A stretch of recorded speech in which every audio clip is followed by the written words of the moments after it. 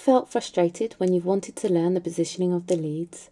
Or maybe you've tried remembering the leads through various methods but with no success? If your answer is either yes or no, in the next few minutes I will explain to you through our 3D animation how the 12 leads see the heart. If you want to have all the content from this video as an interactive experience, check our app 3D ECG Leads on the App Store. If you've ever tried to imagine the leads in 3D with no success, this traditional illustration will be the reason why.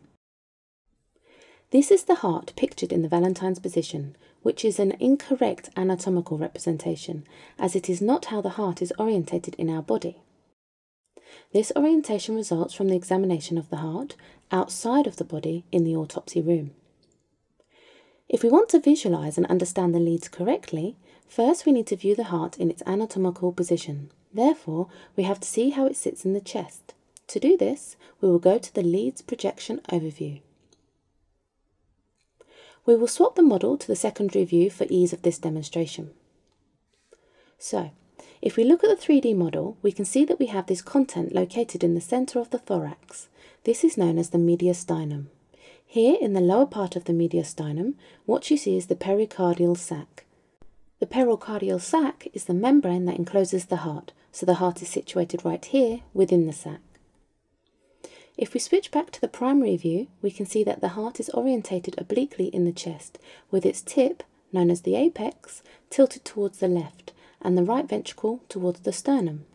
If we turn the heart in the Valentine's position and switch to the secondary view, we can see how much the body has moved from its anatomical position. This is why it's not a good idea to learn the heart in the Valentine's position. It just generates a whole lot of confusion.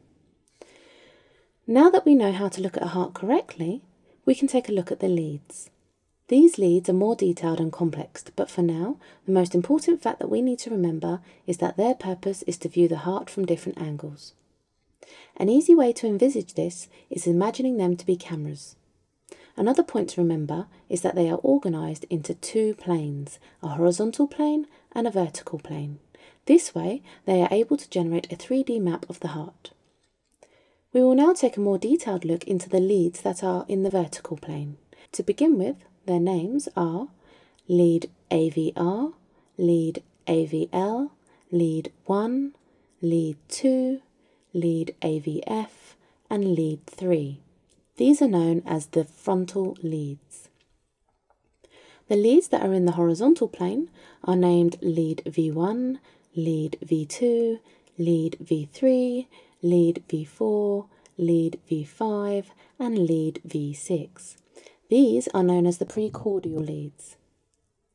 Looking closer at the frontal leads and focusing on lead 2, we can see it has an orientation. I'm going to talk a little bit more about this orientation.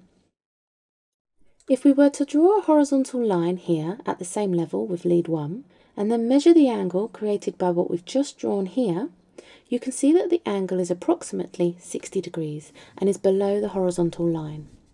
For another example, we shall look at lead AVR. I'm going to make another angle with the horizontal line, and you can see that instead of 60 degrees, we have a 150 degree angle, which is above the horizontal line. Let's do the same for AVL. We can see that it forms roughly a 30 degree angle above the horizontal line. Taking lead 1, we can see that it has 0 degrees at the same level with the horizontal line. Taking AVF, we can see that it is at 90 degrees below the horizontal line. Finally, taking lead 3, we can see that it is at 120 degrees below the horizontal line.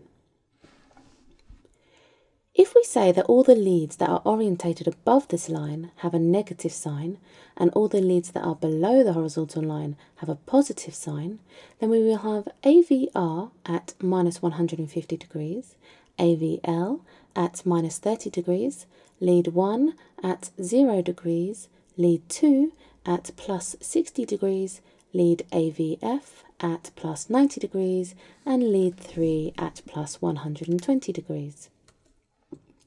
What you've just seen in regards to the orientation of the frontal leads is how we get the hexaxial reference system. The hexaxial reference system is a reference system that is illustrated as a 360-degree circle that surrounds the heart. This circle is divided by the frontal leads into 12 segments, each representing 30 degrees, and all the frontal leads.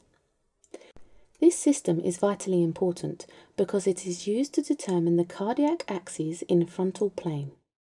Now that we are familiarised with the frontal leads, let's look at the precordial leads. The precordial leads have their ID formed by a letter followed by a number. The letter is V and the numbers are from 1 to 6. All of these perspectives, in most cases, will be printed on a piece of paper that is known as the 12-lead ECG tracing. You might ask yourself, well, why do we need all these leads? They actually are really useful in diagnosing a lot of diseases, but as we will see in the next few minutes, these leads are also extremely helpful when diagnosing a myocardial infarction, also known as MI. To have a better view of what a myocardial infarction is, let's head over to the website www.3decgleads.com. If we click on the first image on the home page, it will take us to a 3D model that shows us the heart with the coronary arteries. The coronary arteries are the arteries that supply the heart's muscle, also known as the myocardium, with blood. Here they are these vessels shown in red. As you can see here, different arteries supply blood to different parts of the myocardium.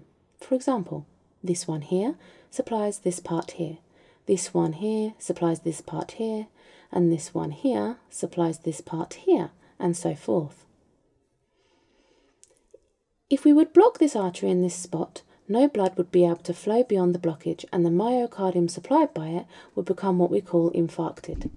If this problem is not addressed immediately, that infarcted muscle will die, or as we say, become necrotic. Now, the great thing about the 12-lead ECG is not only does it identify the myocardial infarction, it can also tell us where it is located. So, if we look back at the model, as you can see, it is located just in front of lead V3 and lead V4. What is important to know is that when part of the myocardium is infarcted, it will generate a specific electrical signal. These particular leads will then receive different electrical signals when compared to the other leads. Therefore, a different wave pattern will be recorded by these leads. So let's head back to the app to have a better look at how these leads are grouped based on this very concept. So based on this concept, the leads can be grouped into the following. The septal leads, which are V1 and V2, which reflect changes seen in the septal wall. The anterior leads, that are V3 and V4, which usually see changes in the apex of the heart.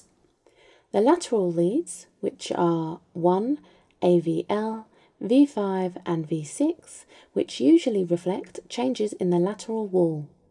And finally, the inferior leads, which are leads 3, AVF and 2, and these reflect changes usually in the inferior wall. So, to conclude, I'm going to summarise the importance of these ECG leads. Number 1. The frontal leads are very important in the visualisation of the frontal cardiac axes. Number 2. The leads are grouped into two planes, a horizontal plane and a vertical plane. We also know that the electrical signals that they read are recorded on paper.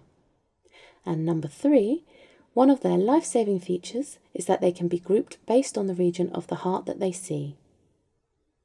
Thank you for watching, and don't forget, if you liked our video and feel that a 3D 12-lead ECG pocket reference would help you, just follow the link below and get our app from the App Store. If you would like to see more future 3D medical videos, do not forget to subscribe to our channel. And finally, if you would like to stay updated with all our latest products and offers, subscribe to our page www.3decgleads.com.